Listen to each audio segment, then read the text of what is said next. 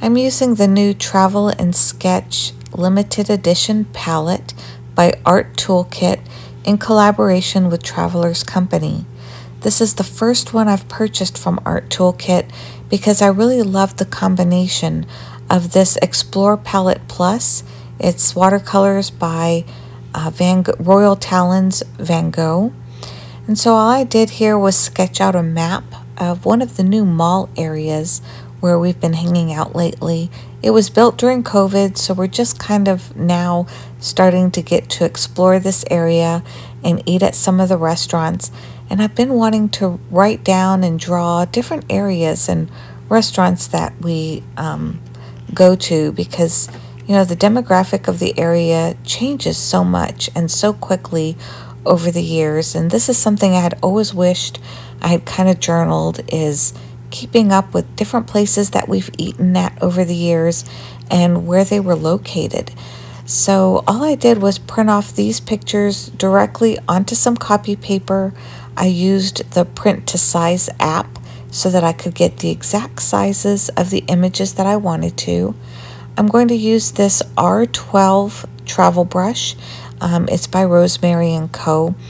And I'm going to try to mix some grays and some browns by using some of the clues that they give us on the back of this card. So it's been really handy to keep this card inside of my sketchbook, my traveler's notebook, along with the palette, so that I have like a permanent swatch card with me all the time. Now here I'm just going to wet my palette. This is the first time that I've used this palette. And believe it or not, even just these two blots of drops of color of water is almost too much per palette. These watercolors are very creamy and they activate very easily. They are highly pigmented, especially that phthalo blue.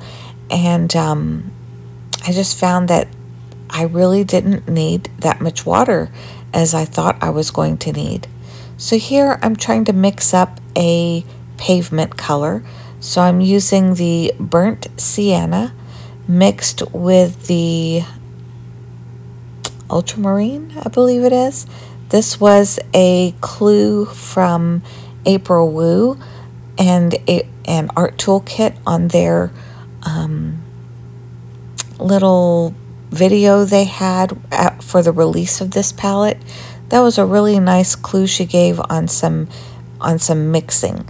So if the color is a little bit too brown, just go in and add a little bit more of the ultramarine along with more water, and you'll find that you'll get this nice pavement gray color.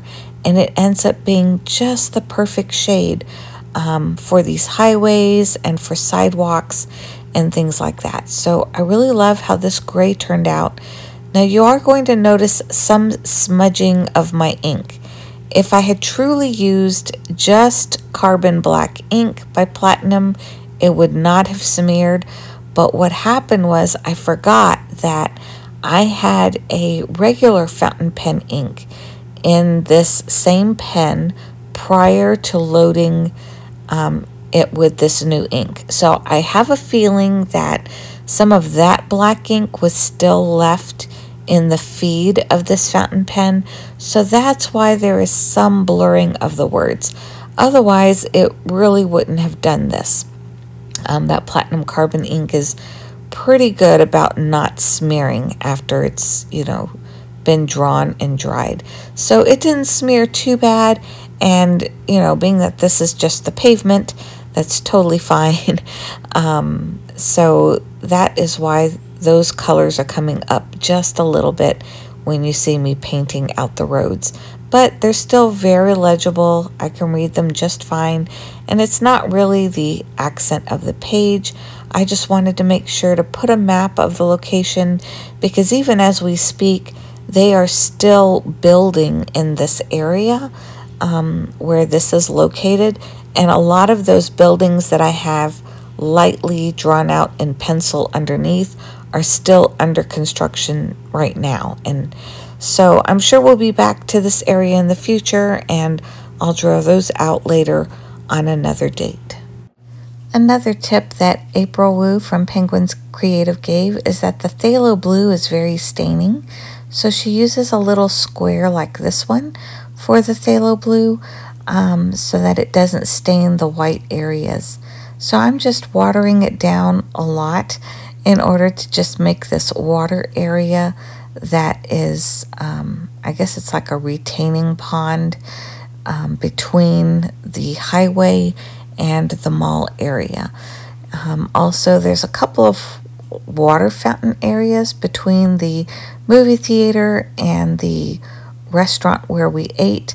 I'll put some clips of different things that I recorded while we were there here as well. And then I'm just going to use some other colors straight, like this sap green. All I did here as well is just put it directly on the palette and watered it down, and I'm just using it directly to paint out the grassy areas. So there's a lot of parking areas because a lot of these buildings are pretty big and they can hold a lot of people. They have a grassy area right here between the Shields and some of the other restaurants where they have outdoor concerts during the summer. And inside of the Shields, they have like a little aquarium thing that you kind of walk through the main doors. And there's also a very small indoor Ferris wheel. Also on the outside, there's a large Ferris wheel on the other side of the Andretti Carts area. So I'm just trying to make some of these buildings different colors. So as I label them, these are kind of, this is where the Andretti as well as the Barley and Board restaurant are that we went to, as well as the little coffee shop that we went to. So I'm just trying to kind of accent these out in different colors along with the movie theater. So this is the main section where we were at for this particular weekend, and so I thought I would journal about each one of these little spots as well. So here I'm just taking the burnt umber and mixing it with a little bit of that yellow ochre to get a really nice coffee type of color. So it is super hot here in Texas right now. We've already been hitting many days well over 100. I want to say last week with the heat index, it reached as high as 117. It was pretty crazy. So we got some iced coffees. I got a Frappuccino. My husband got a cold brew, and I thought it was kind of cool. They have these little, I forget what these things are called in beer terminology, but when you go to a brewery, at least here in our area, you can often get these little tinted glass brown jugs to take beer on tap. You can take it home inside of these little glass jars. But here at this coffee shop, you can take their cold brew coffee home with you in one of these. So I'm just trying to leave some white areas where the light is reflecting off of the top of this jar, and then I'll just fill it in with the rest of this little mixture that I made between the burnt umber and the yellow ochre. So now I'll start using some Tombow markers. This is the brush tip. I'm using the red to highlight the areas that I'm going to be journaling about on the actual page. These are marking the actual places that we went to that day. And then I'm going to use the other end of this Tombow marker to just write down the name of the store. Since I have this arrow pointing to it and where the journaling is going to be, I just figured I'd write the store name over here instead of on the building itself. So the same goes for the logo down here. The Grandscape logo has these exact colors to highlight all of its areas. So I used this turquoise blue for one of them, and then I guess it's orange, yellow orange for the second section, and then like a lime green for the third petal. And then the actual title itself is colored in black on their website, but instead of making it just completely black in my journal, I just went ahead and used a gray Tombow marker to fill that one in.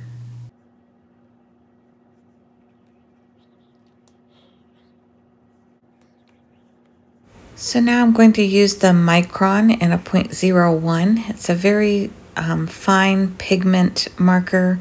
I love journaling with this because it's such a fine point. I can make very small journal lines, and then I can just journal all the stories by drawing arrows from the actual buildings down to the actual description of each of the restaurants or stores that we went to. So now I'm going back to my tried and true gum eraser. This one is from Faber-Castell. I just love it because I can blot the eraser on the paper and it really picks up that graphite. So here it is, all finished. I really enjoyed doing this along with the map. I want to do more of these, of mapping the location along with the description. So I'm just going to, since I have this blank spot here in the middle, I felt like I could label one more spot, which is the Andretti carts area, which was really cute to watch with the kids. So I'm just going to label that also with a Tombow marker.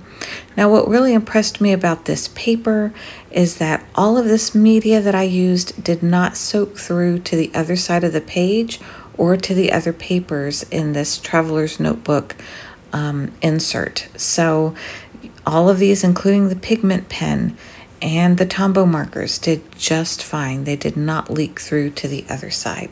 So because I love how this gray mixed, I'm just going to leave my palette out to dry.